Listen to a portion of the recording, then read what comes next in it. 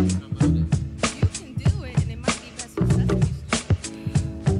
Gotcha, Mr. Rogers. Hey, won't you be my neighbor? It's just like I Go just ahead. had to. Yeah, Brandon. Yeah.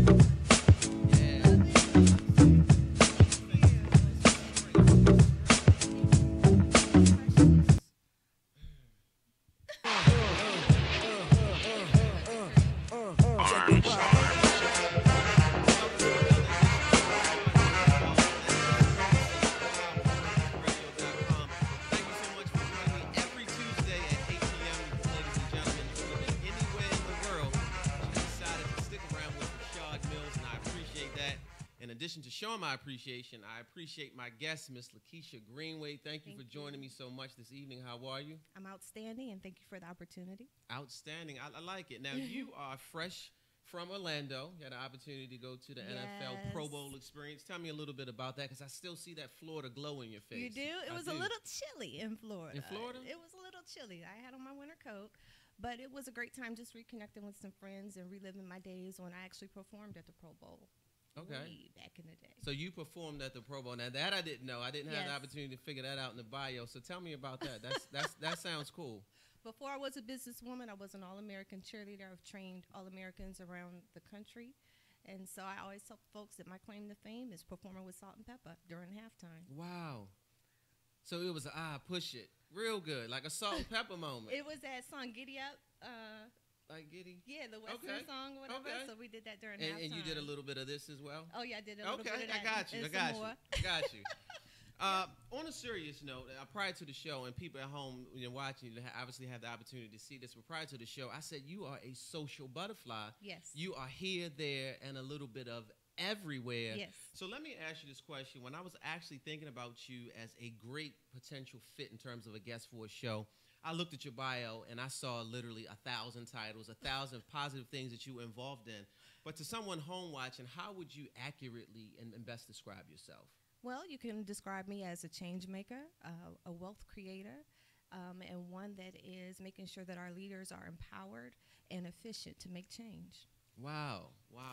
A wealth creator. How do you Absolutely. create wealth in some of the businesses that you have, which we'll talk about shortly? Okay, so through one of our platforms, it's called Glam Tech. It's a program that I produce via my company, Lucky Fit LLC. We're creating wealth via wearable tech through the creation in Baltimore as well as around the country. Now, exactly what is wearable tech? Because when I hear wearable tech, I'm thinking like Silicon Valley. I'm thinking of something else that's not necessarily doesn't resonate with Baltimore. So what is wearable tech? Because I like it and it's catchy, but for somebody home right now watching and saying, wow, what is wearable tech? So what is that? Yeah, and you're not alone when you say what is wearable tech. Wearable tech is a category within technology that creates devices that can be worn on the body, as well as software that can simulate wearing certain things on the body or to track health and efficiency. Wow. So what got you into that? That's very interesting. I know.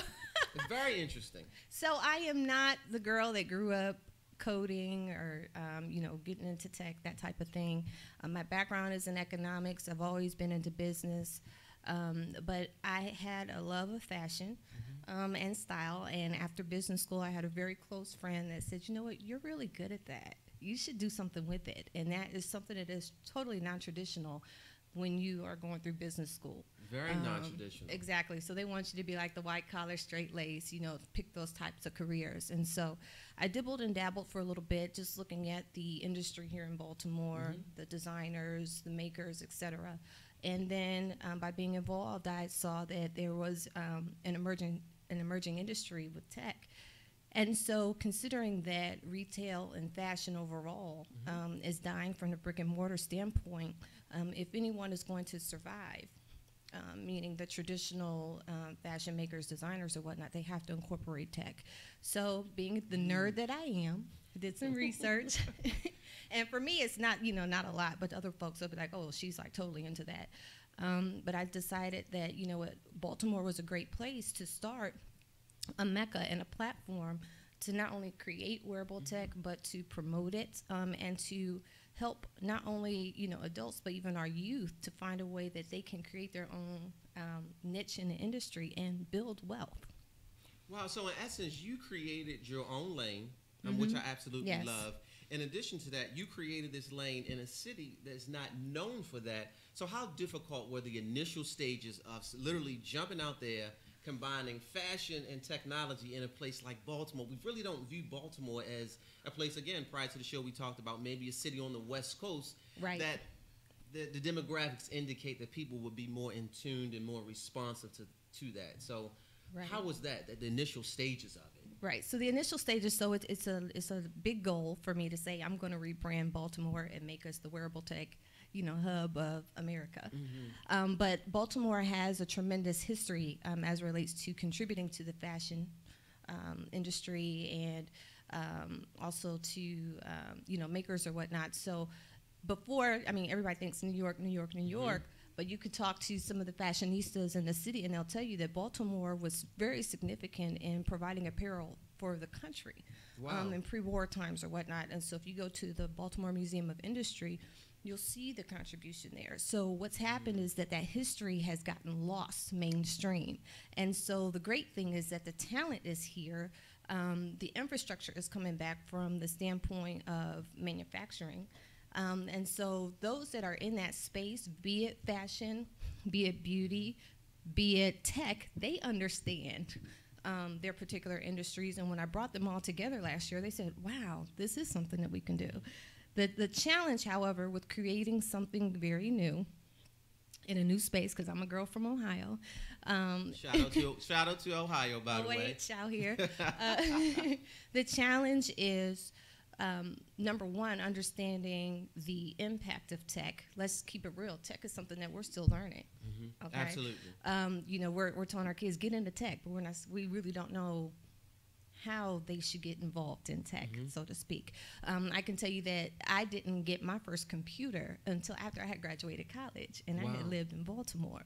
So I'm not coming from the standpoint of having grown up in a tech world. I had a lot of friends that were engineers, but I just had a love of fashion. So to mainstream folks, be it educated or non-educated, wearable tech is something that is like, what? And so basically over the past year, the effort has been trying to create some awareness as to what comprises wearable tech, what are some devices that you can find in that particular category. And so we've been helping to educate via our hashtag Wearable Wednesday. You'll see us on Instagram. We love Instagram. We like Facebook too, but we do a lot more posting on Instagram, where every Wednesday we post a wearable tech innovation and how it relates to someone like ourselves on a daily basis. So you'll see things from insoles that are heated. You'll see things from apps where you can create your closet and have stylists help you create a look. You'll see things such as wearable tattoos that help to track your vitamin D intake from the sun. So there's a number of different things that wearable tech encompasses. And the great thing is that we're in a space now where we do have the emerging tech industry, we have the established fashion industry, we have makers, and we have some warehouses that are changing into manufacturing facilities where we are in a prime position to create and really take America by storm. Wow. Now, was it difficult for you to get support from businesses? And again, I'm thinking about a place like Baltimore. So looking at this from afar, if I'm a business, I would say, I'm not really sure, because Baltimore doesn't jump out as a city that has tech. So how difficult was that for you to get those businesses to come in and really support what you were doing? Great question. So it was extremely difficult from, I wouldn't say like the big business side, but from your small businesses or whatnot, because again, that comprehension just wasn't there. I will say unofficially, Under Armour, as well as Ralph Lauren, I told them the idea, they loved it. The thing is, however, they are big players in the wearable tech industry. Under Armour is a wearable tech company. Absolutely. So they are looking like, who is this girl coming into our space, trying to, take away some of our stuff and help some small businesses gain some market share. But they love the idea. I do foresee some collaborations in the future, so shout out to Under Armour, as well as the folks at Ralph Lauren that are doing, great things in wearable tech, as well as, like the company's CoverGirl, Baltimore-based. They've been doing some things with wearable tech, and L'Oreal as well. Wow. Now, again, as I was reading the bio, doing my homework, trying to get ready for you, a few things that just absolutely stood out, and we'll talk about those right now. You received a prestigious award. The Baltimore Yes. Business Journal named you top 40 under 40. Yes. What was that like? Wow. It was just like, wow, they chose me. And the timing of the award was perfect because I was really discouraged because taking on a task such as trying to rebrand Baltimore and bring a new industry to a city is something that is not easy, and it's something where you need a lot of people to help you. And I was really frustrated because I poured all of my own money into bringing the first Glam Tech Expo to life. And then to, on the tail end, be recognized by the Baltimore Business Journal was just like amazing. And it was that confirmation that even though, things were hard and everyone didn't understand you, all you need is the right people to understand you and to get behind you so that you can, gain traction. So in addition to the Baltimore Business Journal, the Alumni Association at The Ohio State University also named me as a Buckeye under 40. So 2016 was pretty phenomenal from award standpoint. Now, you do a lot of coaching as well, and Yes. another award that you were honored to have is Forbes. Yes. Right? So we're talking the Forbes. Forbes magazine. Wow. You look at all that. Yeah, Forbes. So they wanted you on their coaches council. Is that Yes. correct? Yes. Now, what was that like? We're talking about a Baltimore Business Journal, and then we're talking about Forbes. Yes. And one of the things that I follow you on social media that you always, you kind of throw out there is I'm just a little girl from Akron. Yes. So this little girl from Akron, Forbes called you. I mean, what is that like? It's amazing. But, when I talk to my old hairdresser in Akron, Ohio, hi, Monica from Monte Carlos. Check out her product. It's on my page. Hi, Monica. Do you think you could style me one day, Monica? No, I'm just... She'll tell you that I was going to her when I was I was 16 years old, and I would be reading Black Enterprise magazine, like studying that magazine. So looking at it now, it's like, it was just preparation for, where I am right now. And it was a total shock, a total surprise. Never would I have thought that Forbes said, hey, you're a thought leader in America. We want to hear your perspective on certain things, and we want you to help bring some stories to life for our readers. What? Wow. Really? Wow. So it's an amazing platform.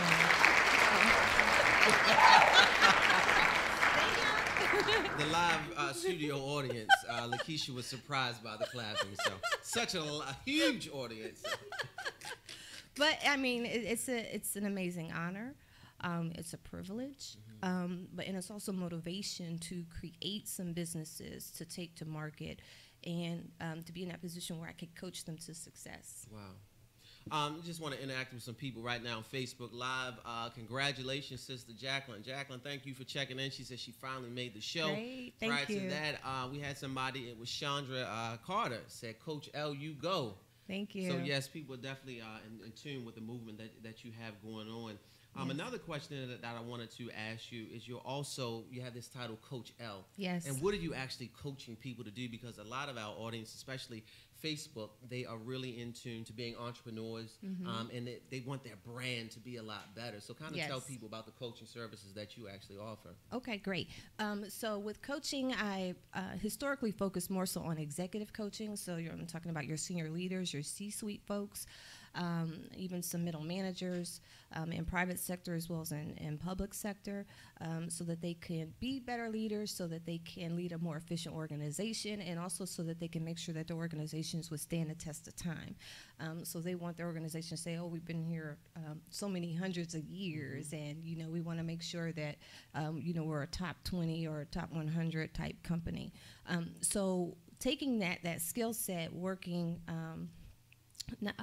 in the coaching sector, but also more so in the marketing sector, I understand the power of a brand more so than ever these days. And considering that we are moving into a realm where we will have, I think, 5 generations that will be working in the workplace for the first time in history. Wow. So there's going to be some challenges in the workplace, needless to say. Some folks are going to need to learn how to work together. So I do coach a number of graduate students that are entering into the workforce so that they can make sure that they are positioned correctly, that they are seen as a leader, that they are not that they don't fulfill the stereotype based off of their generational category. And I also do coach entrepreneurs that are working to build their business, build their presence, and then also assist them with some marketing efforts. So from the marketing side, I guess I should back up and say Lucky Fit LLC, that's my company, Lucky Fit LLC. We also produce glam events, but we are a coaching and a consulting firm. So I do a lot of the coaching, but as far as more ingrained or in-depth marketing services, I have a team of marketers, the top marketers in the country, those that have worked for like the Procter & Gamble, those that have done some of the bigger names in the industry. Right? Exactly, those that have done marketing on the in America as well as internationally. So they are prepped and prepared to provide services to those businesses that I work with, depending on what their need is. What is the biggest piece of information that you can give to an entrepreneur? Again, a lot of the people out there are probably looking for some advice in terms of how do I do it. You read all of this information. Social media obviously allows us to have access to tons and tons of articles and videos. But what is the biggest piece of advice? Because even with all the information that we have, I still think that people need guidance in terms of entering that entrepreneurial space. Absolutely, absolutely. And even those that have been in business for a while, they need guidance because it can be lonely. But I guess going back to the whole branding piece is that you can't run away from branding. It doesn't matter if you're an individual, if you're looking for a job, or if you're trying to create jobs or to create opportunities. Branding will stay with you. I know there was a piece that came out on social media with the young lady saying, "I'm not a brand." I totally disagree. For instance, if let's say you have a child that's in elementary school and your child has a friend whose mother, comes to school every day with a rag on her head and slippers, you're going to think something about that particular mother. She's branding herself in one way. So a brand is everything that you do. It's the way that you prepare yourself for the world. So from your knowledge intake is also your associations. As children, we heard from our parents, watch who you're friends with. Birds of a feather flock together. So all of those things are representative of who you are. And so it's very important that you are mindful of your presence. Your presence, which equals brand, whether that be in person, on social media, even from answering the telephone. That says volumes about you. So if you are one that wants to be taken seriously. Now let me stop you. The way you answer the telephone, yes, that can give you an indication in terms of who you are as a person. Yes. And may ultimately negative or positively affect your brand. Absolutely. Tell me how. So for instance, if you have a business telephone number and you answer, "Hello?" And you're a business, automatically I discredit you. So if you're a business, if you don't have an answering service, you should at least be answering, "Hello, my name is so-and-so," or "Hello, this is XYZ business," et cetera, et cetera. So you definitely want to make sure that presence is there to make sure that notates that you are professional. Let's say you don't have a business. Let's say you're looking for a job. In many cases, I'll answer my phone, "Hi, this is Lakisha." Not, "Hello, who is this?"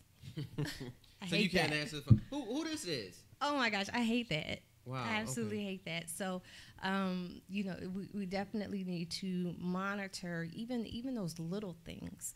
Our presentation style, that's a big deal. So I coach a lot on the 3 facets of confidence, your energy, and your style. You'll see on Instagram, I talk a lot about complainers. We don't like complainers. Complainers don't get far. They don't get far. So your energy is very, very important. Having a sense of positivity, being a problem solver, those things will take you far, regardless if you're in business for yourself or if you're just representing yourself as an individual that is seeking to be a leader. Now, what is the impact of social media on branding?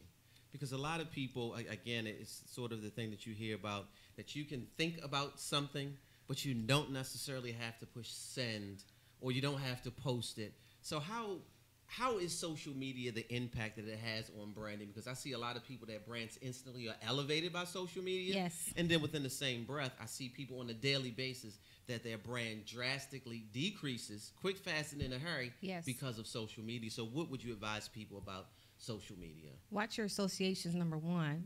For instance, just take a look at Uber, the hashtag delete Uber campaign. Your associations and your belief systems definitely play into your brand or the persona of your brand. Let's say you're on social media as an individual, but then you also have business pages. People will know that you may be promoting your business, and let's say you're really foul on social media on your personal page, but then you try to represent something totally different on business. Understand this. People talk. Absolutely. And one of the best ways to grow business is through referrals, through those that are going to be your advocates. And so if people don't get that positive energy, that positive vibe, they don't want to be associated with you, and they're not going to recommend you. Absolutely. It is Jacqueline. Thank you, Jacqueline, for your comment was right on point. Presentation is everything. Yes. So it's very important that people kind of understand that, and I'm glad that Lakisha was able to give that information to people, because social media, I see it so, I mean, literally on a daily basis. When I wake up and begin to look at my social media account, I see people that they try to make the transition from a personal page, and then they come back on the business page with things that really don't match up. People are actually watching. Potential employers are watching, and if they have a business and they're trying to grow their business by getting clients, the clients are watching as well. So people are always watching. So tell me about the Glam Retreat, because I know you have one coming up, correct? Yes, so tell I people do. about that. That sounds like an excellent opportunity. If you still have spaces available for people to really take advantage of your services, just more than maybe an hour or two. It's a full weekend dedicated to. Yes, it is. Okay, tell people about that. So the Glam Retreat is an extension of the Lucky Fit brand, where we are empowering and encouraging leaders and influencers. It's the opportunity to partake in self-care. And I can say this from experience. That in many cases as leaders, we don't allow ourselves to take a break. In many cases, we have to be told, and it's quite difficult, especially if you are one that is working your job and, you know, a part-time entrepreneur on paper. Or even if you're just starting your business and until you get it up, let's say, you know, even until you raise like $1 million worth of funding, you're grinding. You are grinding. There's always something to do. And so basically with the Glam Retreat, it's that permission slip that says, you know what, take a pause. Let's take care of you. And we're going to do it with some glam. So we provide some workshops that, and we bring in some coaches. Shout out to Bridget the Go Coach. Shout out to the Happiness Coach Ursula. So they're out of Tampa, Detroit. Shout out to Coach Randy in Baltimore. And also Candace Green with Cherish Flight. And we have some, I'll remember some of our other folks. I apologize right now if I forgot. But basically, we are doing assessments. Where are you? Are you burned out? How can you overcome it? What's some ways that we can incorporate balance? Are you really happy? Do you have joy? Because that's a huge element to everything. Yeah, because what's in you is going to come out. So again, it's a part of that brand. You are your business. So if there's dysfunction on the inside, eventually it's going to show up on the outside. So we want to say, you know what? Pause. Bring it on in. Let's take care of you for a second. But then also, let's build you up too. So we'll have our Glam Squad on site, my styling team, our hairstylists, fashion designers, those that are in the beauty and the health industries, to give that little makeover as well to those that are in attendance. And then we have lavish dinners and happy hours and cooking sessions and things like that. Now, the thing here, though, is that sounds like, now, do you have any spots available for me? Am I allowed to come? The men have asked us to host a Glam Retreat for them, and that is coming. Okay. And so I'll Please definitely make sure you posted. have when that. I heard lavish dinner, I was all in. Oh, thank you. I was all in after lavish dinner. You had me sold. Yeah. So the men are like, we want this. So the first one we're doing is March 31st through April 2nd. Now, I want to notate that we're not just hosting any type of retreat. This is 5-star level. And so I'm doing business with Sheila Johnson. For those of you that do not know Sheila Johnson, she is a co-founder of BET. She's also investor in, part owner, I should say, in the Wizards, the Capitals, etc. So, and she owns a portfolio of resorts. So the Glam Retreat has a very strong partnership with the Salamander Resort. So we're bringing this on a 5-star scale. And why not be in an environment with a billionaire? So that we have those aspirations to grow. So this is something that you can't duplicate. It is 5-star quality all the way around. and it's worth every penny. Actually, it's even worth more than what we're charging. But all that information is on our website at LuckyFit, LuckiFit, as in Frank, IT.com. We do have a few slots left, and we do plan to do some additional retreats throughout the year to make sure that we are providing that space for leaders and influencers so that they can be their very best and do what they need to do to not only grow their businesses but also impact the community in a positive way. Well, one of the things about the Glam Retreat, as you were talking about, that I really like, it attacks the individual from a holistic perspective. Absolutely. I think it's very important to have that downtime. I think in addition to that, and I see you talk about it quite a bit, exercising and eating right, and all of those things provide this holistic approach. So and it's very important. Sleep, wow. Sleep, we got these.